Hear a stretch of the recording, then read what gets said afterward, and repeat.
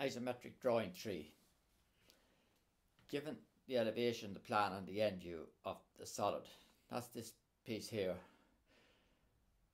Now the elevation, this is it here.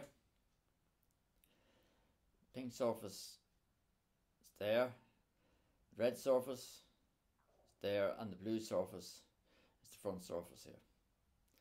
Now the plan looking directly down on it, that's what we see there.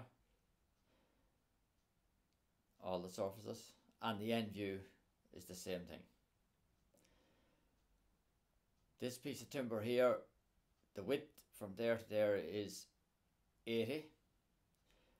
The length of that piece there is 100 and the thickness is 20. So go up at 30 degrees and 30 degrees, measure along each of these lines. That's 100, 20 and 80 here, and draw those lines.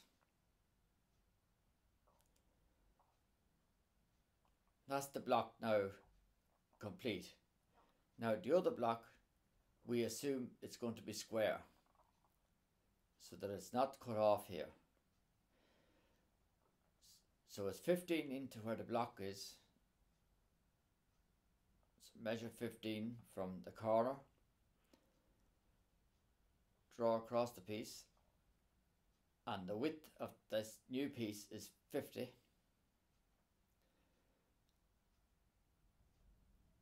And then complete the block.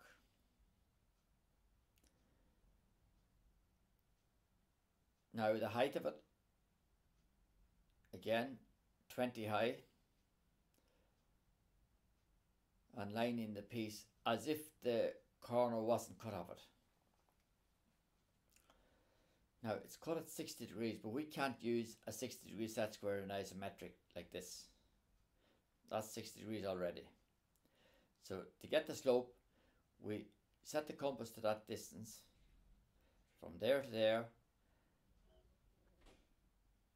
So step it off on your new drawing and draw vertically up there.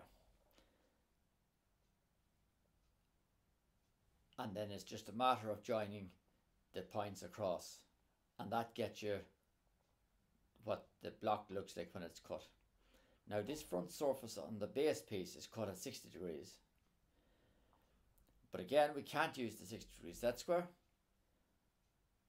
So we measure that distance, set the compass from the corner of the piece into where the cut starts, and mark it off in your new view, and that's the point we're looking for to get the angle. Draw back to get the line at the far end and join those 2 points, and that's your drawing lightly lined in. Now line in your drawing and add a little bit of colour to it, and that's isometric drawing 3 complete.